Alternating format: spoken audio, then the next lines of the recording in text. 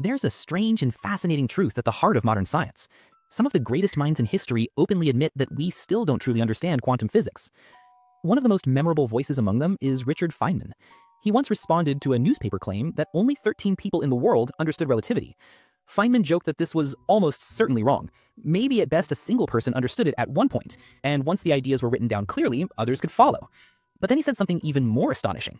He claimed that no one understands quantum physics, not even him.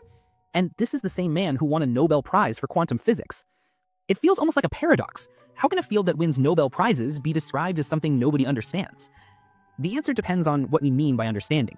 Because the technology shaping our world today, the phones in our pockets, the computers we rely on, even the devices recording this moment are all built on quantum mechanics. Someone clearly understands it well enough to change reality.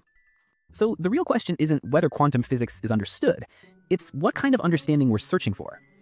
And that's where science begins to blur into philosophy, where certainty fades, mystery expands, and the universe reminds us just how little we truly know.